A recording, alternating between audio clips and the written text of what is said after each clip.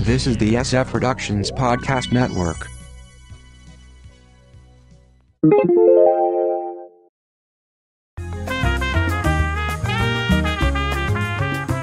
This episode is of Paramount importance. From the Pop Culture Bunker, I'm Mindy. And I'm Mark. You can check out our audio podcast, How I Got My Wife to Read Comics, on iTunes, or on our website, sfpodcastnetwork.com. The second of our movie studio histories covers a company that went through multiple iterations, mergers, breakdowns, and takeovers. Paramount Pictures. We begin in 1912, and Famous Players Film Company, founded by Adolf Zukor, who made his career investing in Nickelodeons, the periscope-like viewer with a hand crank, not the cable network. His plan was to make films using big names in the legitimate theater, which would appeal to the working class who couldn't afford to go see a play. Sarah Bernhardt was one of his first stars. Meanwhile, producer Jesse L. Lasky had started Lasky Feature Play Company using money he got from his brother-in-law, Samuel Goldfish. If you don't recognize the name, he later changed it to Goldwyn. He signed up a stage director with no film experience named Cecil B. DeMille for their first feature. Both studios began to distribute through a third company called Paramount Pictures Corporation.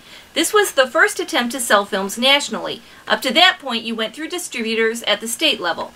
Paramount was also making their own pictures, including a series of Jack London films. By 1916, Zukor and Lasky merged, then bought out the Paramount owner to create Famous Players Lasky Corporation. Zukor wanted big stars, and he got them, signing up Mary Pickford, Douglas Fairbanks, Gloria Swanson, Rudolph Valentino, among others. He also introduced block booking, which forced exhibitors to buy a year's worth of films up front if they wanted to get those big stars.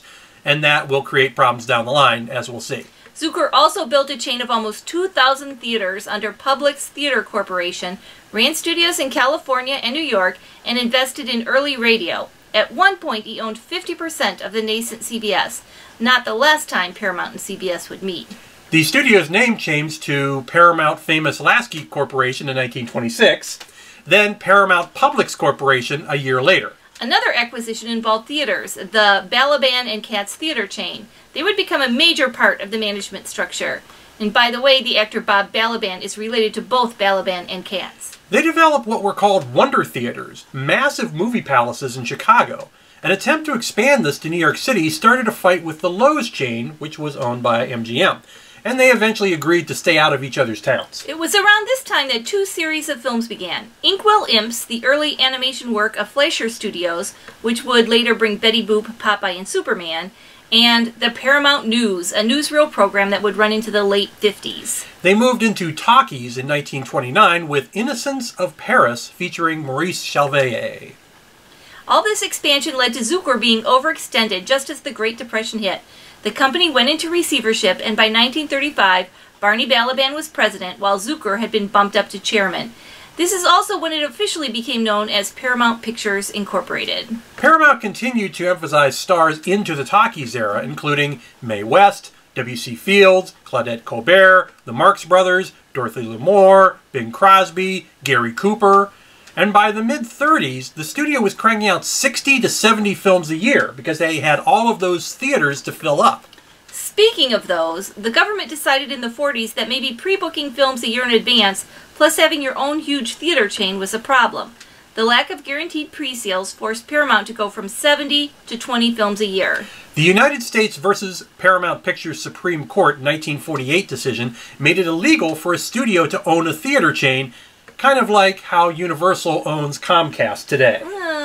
The theater chain was spun off and became United Paramount Theaters, headed by Leonard Goldenson, who was already running that part of the business. He had a lot of money from the downtown real estate of movie theaters and couldn't invest legally in films. So he turned to the new medium of television, buying ABC in 1953 and making them a going concern. Speaking of TV, Paramount had invested in early experiments in LA and Chicago, the former eventually becoming KTLA and the latter WBBM. They also bought a stake in Dumont. By 1948, they ran their own regional TV network, Paramount Television, alongside Dumont. This became problematic when they wanted to buy more stations. The FCC said the existing networks together had hit their limit, and so they were allowed no more. This led to both concerns losing ground to CBS, NBC, ABC, and was a factor in the end of the Dumont network. With the loss of a theater chain, Paramount went into a decline, as did the other studios, dropping the number of studio-produced films over distribution of independent efforts. They also released their contract players, which together effectively ended the studio system. Paramount also made a terrible decision.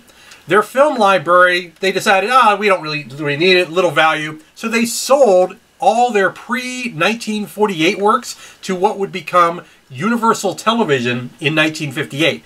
And this included the bulk of the Bing Crosby, Bob Hope road pictures that had kept Paramount afloat for years. By the 60s, Paramount was hemorrhaging money and did little to change course. Zucker was chairman emeritus despite being in his 90s, while Chairman Balaban was in his 80s. Industrial conglomerate Gulf and Western bought out Paramount in 1966, and new chair Charles Bludom put unknown producer Robert Evans in charge of production. This led to films such as The Odd Couple, Rosemary's Baby, Love Story, The Godfather, Chinatown, and 3 Days of the Condor. So Gulf and Western then bought Desilu Studios the next year. Of course, that was created by Lucille Ball and Desi Arnaz, who had an impressive set of TV content. Star Trek, Mission Impossible, and The Untouchables, all of which would go on to various successes in film and TV. Paramount used this existing relationship with TV networks to become a major TV production company, especially in sitcoms. And by the mid-70s, a group of execs came in with TV experience. Barry Diller, Michael Eisner, Jeffrey Katzenberg, all of whom would go on to run other studios. They had high-concept films like Saturday Night Fever and Grease.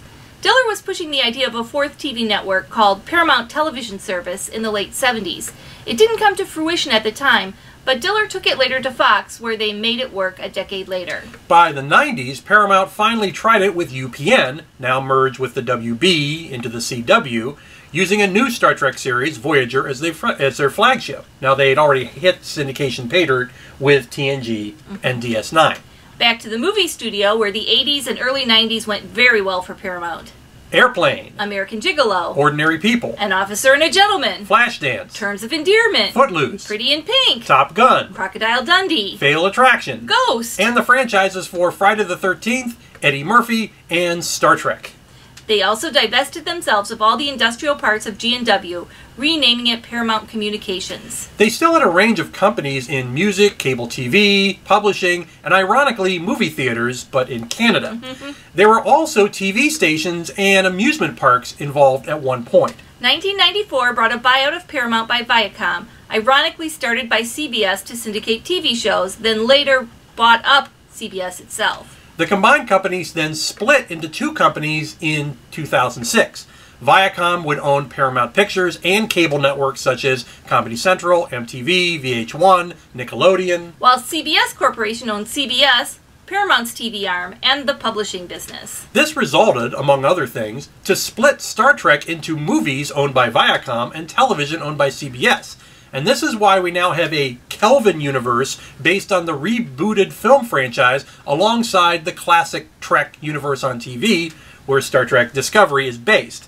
Neither can use each other's concepts. There have been talks about remerging Viacom and CBS together again, but this was held off by Les Moonves, who until recently was CBS chair. The recent allegations of sexual misconduct by Moonves got him kicked out, and it was agreed to hold off merger talks for 2 years. Assume a merger will occur in the early 2020s. Oh, and the Paramount logo, the original Paramount president, W.W. Hodgkinson, sketched it while in a meeting with Adolf Zucker back in 1914. The 24 Stars Over the Mountain was based on their existing contracts at the time with 24 actors. It's kind of interesting. Yeah. Well, while you're thinking about that, you can check out our audio podcast, How I Got My Wife to Read Comics, on iTunes or on our website, sfpodcastnetwork.com. From the Pop Culture Bunker, I'm Mindy. And I'm Mark. Thanks for watching.